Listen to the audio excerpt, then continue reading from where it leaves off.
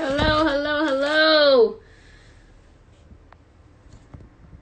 All right, how y'all doing? Hello, hello, welcome, welcome, welcome. Hi, April. Hi, Prime Time. I'm excited for this interview today. Welcome to the Yeah Wellness Check-In. CBG 30 or CPBG 30. Hello, hello, hello. Hi, Mo. Thank you, thank you. I wouldn't be able to do this today if it wasn't for my good friend Mo Ivory. We're going to have a great conversation today. Excited to talk to this young man who is an original ATLian. That's exciting. All right, let's just wait for him to come into the chat. So, I know you guys are like, where have I been? I was on vacation. Hi, John Roberts. I finally took time to pour back into myself. And y'all can see I got a little tan going on. You know, it's been a good week. It's nice to just get away and, you know, walk the walk instead of talking the talk. So, hi, talent expert. Good to see you. I'm just excited, you know, and I'm rejuvenated and I'm happy to be back. It was a blessing. And I'm grateful that God spared the hurricane, which is coming where I was this week. But it's been good. It's nice to see everybody on here. I hope y'all had an amazing week. I hope that you took care of yourself.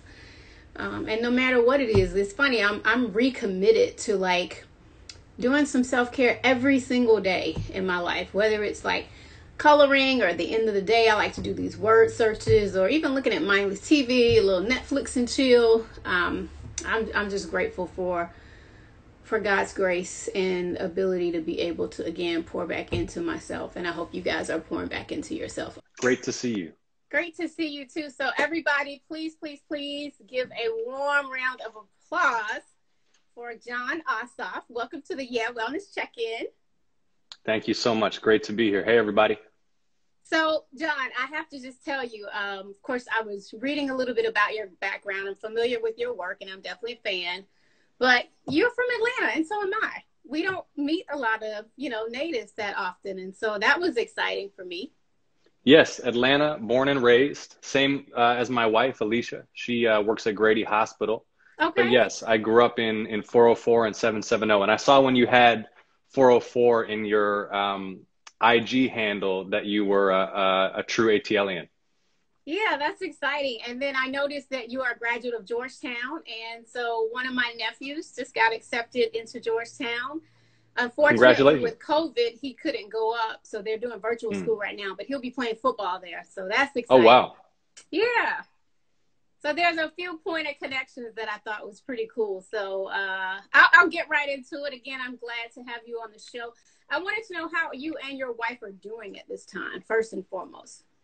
I appreciate it. She actually just walked out the door. You might have heard the door close as we logged on. She's finishing 6 weeks, maybe it's 5 weeks, I think 6 weeks of night shifts in labor and delivery, which she loves. But, she got cleared for a return to the hospital about a month and a half ago, and she got right back in on those night shifts. And they really work those, residents, the junior doctors hard. Yeah. And a lot of the different medical units are short-staffed off and on at the moment because the medical staffs are getting sick. So it's heavy duty. It takes real toughness. The things that they see and deal with on a nightly basis are extreme. Yeah. And they become accustomed to it, but she handles it, and I'm real proud of her. So she's doing well, and I'm doing well. And Shanti, anytime I talk to folks, people always ask me how I'm doing. Like running for office is some kind of extreme activity, but I'm like, look, my wife is on her feet 14 hours a night delivering babies. I'm fine. You just need to ask Alicia how she's doing. She's the one really carrying the heavy load right now. Absolutely. Well, we salute Alicia and all of our essential and frontline workers, and just tell her that I said, even though we don't know each other, thank you for all the work that she's doing for our community. It's really appreciated. She'll really appreciate that. Thank you so much. Absolutely. And, so many of us have really been, experiencing a lot of challenges, a lot of, differences in our daily activities, having to work from home, all of these Zoom calls. I know for one, sometimes I wish I could just do a regular conference call and not so many Zooms at times. What have you been doing for self-care and wellness? It's a ton of Zoom calls, I know, with you running for office. And what would you recommend to folks who are having a hard time right now? Just still kind of adjusting. I know we're about 6 months in, but I tell people every day brings something different. Yeah, well, speaking for myself, Shanti, especially because the schedule is grueling, for me, self-care is so important. And it's just the basics, but it's so easy to lose track of the basics. Right. And, and something that I think we should get into more detail on is looking after the basics is oftentimes a luxury. It's a privilege. I mean, I try to stay as disciplined as I can about eating well and eating regularly, about getting good and regular sleep and sticking to a routine, trying to get in at least a half hour of exercise every day, and trying to just sit mindfully and meditate for 20, 30, 40 minutes a day if I can. And, I start my day with a routine that lets me settle in. When I wake up in the morning, I don't check the phone. I don't get all the inbound news and messages. I try to kind of start my day in an orderly way without polluting my mind and my spirit with all that negative energy that's out in the world each morning. And that helps me sustain the kind of endurance necessary for an undertaking like this. And for a lot of folks, the problem that we have in American society and our economy right now is that the basics, healthcare, housing, education, a steady job that pays well at a normal work week are so difficult for so many people to achieve. And then mental health is so neglected. Yeah. That we have a lot of folks who are suffering. And the good news is that I think we can do a lot to improve that situation. Absolutely. I agree 100%. And speaking of mental health, I founded an organization called Silence the Shame Incorporated. And John, my father, took his own life when I was 7 months old. And in 2014, my best friend took her own life. And then in 2015, I came close to taking my own life. Nothing that I'm proud of, but nothing that I'm ashamed of either. I have, by the grace of God and the work that I do and the people that support us, have been able to share my journey and story across the world. And it really is an honor. In September is Suicide Prevention Awareness Month. And then we have Mental Health Awareness Week coming up and World Mental Health Day in October. And so I just wanted to kind of talk to you a little bit more about our health, right? And the type of year this has been, with so many people worrying about their health, I think more than ever before. You recently released a healthcare plan. Can you tell us a little bit more about your approach around our physical and our mental health, Jon? Absolutely, Shanti, and thank you for sharing your personal story. And our physical and our mental health are one. They're linked. It's all part of the same effort to remain healthy, and it shouldn't be so hard to remain healthy. Yeah. We have two basic problems. One is affordability, which is that Georgia families across the country are just getting ripped off left, right, and center by insurance and drug companies. And the other is access. Even those who can afford insurance, although it is too expensive and dealing with the insurance companies can be a nightmare, oftentimes it's so difficult to get medical care, to find it, to access it, to find it conveniently, to find someone in your network. There are parts of this state where you're hours away from a level 1 trauma center. You can be an hour and a half away from a primary care physician. Half of our counties have no OBGYN doctor at all. My wife practices OBGYN medicine, and so it's no wonder that we have such a maternal mortality crisis here.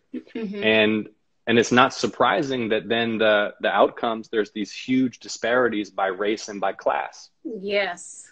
And so the plan that I put forward, just tries to solve these problems in a straightforward way, because these are not mysterious problems to solve. That's kind of the tragedy and the opportunity of it. We get everyone covered with great health insurance. We offer a nonprofit public option on the ACA exchange. Really? For folks who are on private insurance, we strengthen protections for pre-existing conditions, crack down on price gouging by drug companies, and invest in building new clinics and expanding the public health service so we have the not just doctors and nurses, but also counselors and mental health professionals that everyone can access. One of the things I'm really excited about, Shanti, is the idea of building some of these clinics, which will provide preventative, primary, urgent care, and mental health care near our public schools. That's so that fantastic. Young people can access those services, and families, when they're dropping their kids off at school, go get a flu shot and a checkup and whatever else they may need. I love the fact that people are finally looking at and taking mental health seriously, right? So that it really shouldn't be a difference. It's not a difference between physical and mental. It's really all one and the same because they can both affect one another. And one of our goals and dreams at Silence the Shame, it was to produce and build some community clinics. So who knows, maybe there's some synergies there and we can partner up in the future. But I love that. And even for me, I've been an entrepreneur for 10 years and going back to what you were talking about, just having access to affordable healthcare. This was a tough year for me because I really just couldn't afford the insurance that was out there as an entrepreneur. It seemed like at the end of 2019, so many companies were dropping their plans in Georgia, and that was frustrating. And even the state, was taking away a lot of the money that was being used towards mental health funding. So I'm really happy to hear about your plans and everything that we can do to build together. I appreciate it. And the other piece of the puzzle that's missing, that our states refuse to expand Medicaid. Mm-hmm. And that means that hundreds of thousands of Georgians who could have help affording health insurance aren't getting that help. It also means that our rural hospitals aren't getting the support that they need. It's really, like I said, it's not like these are mysterious problems to solve. Right. We just need to get serious about solving them. And what we have in Washington is a political system that's so corrupt that really just what the big insurance companies and the big pharmaceutical companies want is what Congress does, because they have all the power because they write those big campaign checks. Yeah. Well, again, we really appreciate you for speaking on behalf of the people. I think that's something that's extremely important right now, and especially during the pandemic. And really, it's a double pandemic, right, for a lot of people in the African American community and communities of color. I want to talk a little bit more about health and the concerns about the economy. This year, we've had a double whammy, right? Can you talk about how those two have been connected, especially with the pandemic and the crisis? Well, I mean, for starters, Shanti, as we all know, our government has botched the response to this pandemic from day one. Mm-hmm. It was denial, misinformation, lies, cover up. They knew, Donald Trump knew, Georgia Senator David Perdue knew they were getting briefings behind closed doors on what was really coming, and they didn't level with the people about it. They were dishonest with us. Mm-hmm. And they sent mixed signals. They politicized what should have been a public health driven response. Absolutely. It should have been the doctors and scientists leading the charge, not the politicians. Right. And so then we found ourselves with this virus out of control, and everything that flowed from that has compounded the economic devastation, has led to so many people feeling and being isolated, being under tremendous financial stress, and all of that just exacerbates, mental health issues, increases the rate of folks who are feeling depressed. Seen some really troubling statistics about how much more common suicidal ideation has become, particularly among young people during this time. Mm-hmm. And this feeling of isolation and anxiety that then is also made worse by a political environment where there's so much division and hatred and negativity. And we don't have a leader who's bringing us together and providing positivity and feeding our spirits anything but just more lies and division. I mean, this is exactly the kind of moment when what we need is national political leadership that appeals to the best in us, that makes us recognize our common humanity, that encourages us to look out for one another and brings us together. But instead we get the only thing that, sad to say, Donald Trump knows how to offer, which is hate and fear. Yes, I was just going to say fear mongering, right? What we need right now is hope. And that is my hope for Georgia, for Atlanta. I'd like to know a little bit more about that hope, Jon, that you can bring back to us and make us stronger after the pandemic. Well, I think that we do need to take that long view. And we need to allow ourselves to feel hope and to remember that feeling and to recognize that even though there's so much hate out there, most people are good people. We all want the same things out of life. We're all on the same team. And, you know, I have right here, I'm gonna twist the phone a little bit for you. I have right here a cartoon framed on the wall. Oh, I've seen that. I love that. This is by Mike Lukovich, you know, the AJC political cartoonist. It's of John Lewis using his body as a bridge for the people to march across to the polls. You know, symbolizing the march across the Edmund Pettus Bridge in Selma, Alabama, and how we sacrifice so much for civil rights and voting rights. I say all of that to say that John Lewis talked about the beloved community. John Lewis taught that we will only achieve our potential as a country, we will only achieve our potential as humanity when we focus on the fact that we are all sisters and brothers in this together. Empty platitudes. That is the basis for progress. When we forget that, that is when we fail, because we rise or fall together.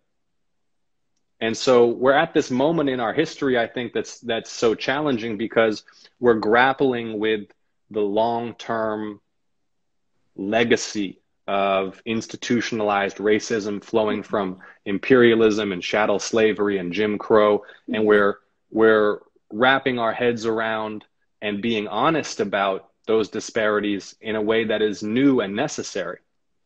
And at the same time, we have to be reminding ourselves that we are all in this together and that we're bound by our shared humanity. And that's how we'll move forward as one. Absolutely. Absolutely. I'm just at a point where all we have is hope right now, right? And so I'm moved by your words. I'm moved by the human spirit that you have inside of you. And I really do pray that we have a good outcome in November. And speaking of November, it's a really important election coming up, right? From a national perspective, local perspective. How do we make sure that every person gets out to vote? Because, you know, we've seen in the past that we have people that have registered to vote and they're just not voting, or some of our younger people are out on the front lines and they're protesting, but we want to make sure that they also take those protests to the polls. How can we get more people involved, Jon? So this has to be a bottom-up, community-wide movement-style effort. We have to all take the initiative. We have to all assume leadership. And for everyone who's tuned in, and hello, everybody. By the way, thank you for checking out this IG live stream. Pull out your phones right now for me, if you will. And I want you to text VOTE to 51015. Text VOTE to 51015. And you will get all the information that you need to check your registration status, register if you need to, find out how to apply for your mail ballot. We will update you when the early voting sites are posted, and early voting begins October 12th. And then you got to invite all your friends to do the same, y'all. I mean, this takes all of us. You know, we can't wait for the call. We all have to have that spark within us to take action right now. This election's not 50 some days away. November 3rd is just the last day of voting. The ballots start flying next week. That's right. So now is the time for action. And I know we do not want to ask ourselves, what more might we have done? There's too much on the line. What's the deadline, Jon? Is it October 5th for registration? October 5th is the registration deadline. Early voting begins October 12th. Okay. And if folks text vote to 51015, they'll get all the information they need. We're going to make some virtual flyers, and I might even make some t-shirts so I can wear that. So I'm wearing it around 24/7. T-shirts are a good idea. Yeah, because, it's walking billboards, right? We need to make sure we get this out to the people. So I know I've taken up a lot of your time, and I'm so grateful, but I always like to end on a fun note, if that's okay with you. And I'm calling this segment, What's Your Fancy? Because I know you got your master's in London, and I'm a fan of Europe and London culture. So I thought What's Your Fancy might be cool. But anyway, do you like tea or coffee? That's funny you should ask that. I like both, but right now you asked me how I'm taking care of myself. I'm drinking tea like all day. In fact, I just got this insulated 64-ounce thermos. No way. And I'm just at the beginning of the day filling it up, and I'm drinking tea like all day long. I do love coffee, but it's a little bit harsher. I don't really want to drink coffee all day. So I have one coffee in the morning usually, and then drink tea the rest of the day. How about you? I'm a tea girl. I've started drinking a lot more tea. And since I've been traveling, one of my favorite things is to buy tea from different areas. So right now I'm drinking some of my tea that I got in Canada that I love. But yes, I'm definitely a tea girl. And I want to make mention, there's a gentleman on here, Dion. He said he donated and didn't receive his lawn poster. So we're going to get back to you, Dion, so we can get you a Jon Ossoff lawn poster.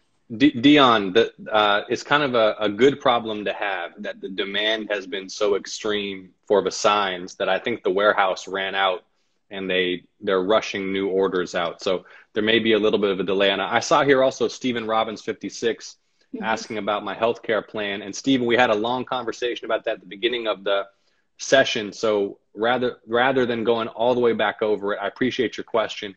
And what I want to ask you humbly to do is check out electjon.com/policy, and you'll be able to see my healthcare plan. But and I appreciate just the also question. like to say to him that this will post to my Instagram, so he can check back in and watch the interview in its entirety, so we can, make sure he hears all the good stuff that you had to mention about your healthcare plan. Great. Okay, next. Do you prefer to work at a desk or on the couch in the pandemic? I work at a desk. Me too. How about you? I have to work at a desk because I have to try to create some sense of normalcy. And we talk about this a lot in terms of just creating boundaries and creating healthy places and spaces for yourself. Even if you live in an apartment, you really need to try to get yourself out of the bed or something that's too comfortable and put yourself in your workplace, whether it's from 9 to 5 or 9 to 1 and you take breaks. I think it's important that we try to keep a regular schedule, and that helps to cut down on some of the anxiety. So for me, yeah, definitely a desk as well. And I don't know about you, Shanti, but I also, because normally what will be happening right now is I would be every day in a different part of the state. Because there's so much less moving around and so much more time in the office, I have been much more attentive to keeping it neat and organized and exactly the way I want it to be. So that it is that space that centers me and orients me toward doing effective work. Yep. Same here. I agree. Do you like to take walks, or are you a runner? I like walks. I haven't been running so much recently. I've been working out more at home. My wife and I, when she's not on night shifts, try to get in a walk, if not every day, then at least a few times a week together, just to get some time together outside. But I live right near Grant Park. Oh, I love that. So it's easy to walk down and just enjoy the park. Yeah, same here. I live north of the city, but there's some great parks here. And sometimes I'll drive up to Helen, Georgia, to the Anna Ruby Falls and just kind of take it in. I lost my sister last year, so this grief journey has been interesting for me, to say the least. But when I'm out walking and in nature, it really calms me, and I feel like I'm closer to her when I'm out walking. So definitely. Well, I'm sorry for your loss. Thank you. Shanti. I appreciate that. Are you an early riser or usually stay up late and work? I would say I'm not naturally an early riser, but I've trained myself to become an early riser out of necessity. But the key is getting to bed on time, and then the rest Yeah, flows from that for me. exactly. I think I can definitely tell that I'm getting a little bit older because I'm starting to go to bed a little bit earlier, and I'm definitely an early riser now. All right, so my last one is, do you prefer books or magazines? And I know it's not even a ton of magazines that are on the shelves these days, but Books for sure. what's your Yeah. favorite book? Oh, my favorite book. I don't know if I could give you a favorite book. I'll Or tell you are you that. reading anything? Better yet, are you reading anything right now? Yeah. So you know, the days are pretty intense and focused, and my team and I are working like 16-hour days right now, and so I just started reading the novel Shogun, Okay. which is historical fiction, which is like as far from politics and current affairs and whatnot as you can get. Um, so kind of transport me. Uh, Awesome. so I've been enjoying that. What about you? So there's a book that I love that I read before that one of my friends wrote, but I'm rereading it now because I feel like, oftentimes where a lot of the self-help books, you can reread them and you get things and gems that you didn't get the first time. It's called Exponential Living by my dear friend Sherry Riley.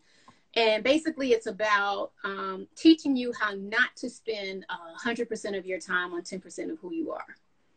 And so I am just trying to stay focused on really finding out who I am, what my purpose is. And I do know that my purpose is, to really educate the community around emotional health and wellness. And so I'm just excited about, the future for Silence to Shame. And I'm also excited about your future, John. And I can't thank you enough for being on the Yeah Wellness Check-in today. Thank you to your beautiful wife and all the work that she does. And I certainly know that I'm going to do my part to get all of our folks out in the community in Atlanta to make sure that we support you.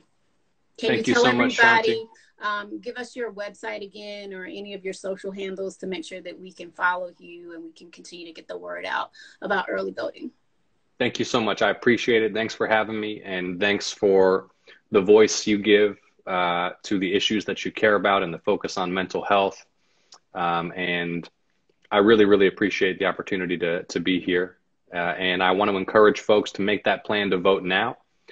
Text VOTE to 51015, and then text 10 of your friends and tell them all to text VOTE to 51015. You can follow me on IG at Jon Ossoff, Twitter at Ossoff, on the web, electjon.com. You can read the full campaign platform there, volunteer with the campaign. Text VOTE to 51015. Make a plan to vote now. Early voting opens up on October 12th. There's a lot at stake, y'all. Don't do it for me. Do it for all of us, for our country and for humanity. So, Shanti, thank you so much for having me, and I hope we can do it again. Absolutely. Thank you. Blessings to you, John, and your wife. Thank you so much. Same to you. Take care. Bye-bye. Bye-bye.